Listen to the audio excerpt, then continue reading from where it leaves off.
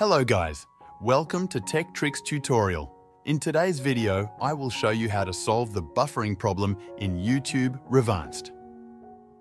First, open YouTube Revanced on your device. Click on the profile icon located in the bottom right corner of the screen. Next, click on Settings from the menu. In the Settings menu, find and tap on Revanced. Now, click on the General Layout section. Scroll down until you see the option Spoof App Version. Click on it to toggle it on and then tap on OK to confirm.